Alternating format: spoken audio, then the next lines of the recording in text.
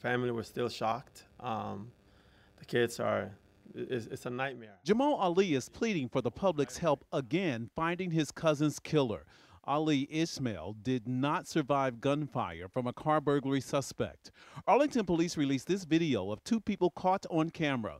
Investigators believe one of them is the shooter, and Ali's family wants them caught. Share with us any information that you have to bring closer to the situation. This could be your son. This could be your father. This could be your husband, a nephew, a relative of yours. Ali Ismail owned and operated his own trucking company. On February 14th, he arrived home from work around 5 a.m. Arlington police released the surveillance video of the two people recorded around the same time. Investigators believe one of them opened fire on the 36-year-old after he found them outside his Prentice Street home.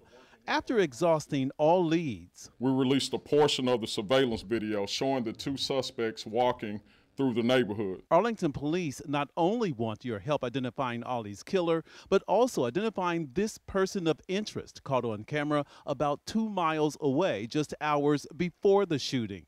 This person could also be connected to the father's murder. His wife they have 6 kids, 7th one underway.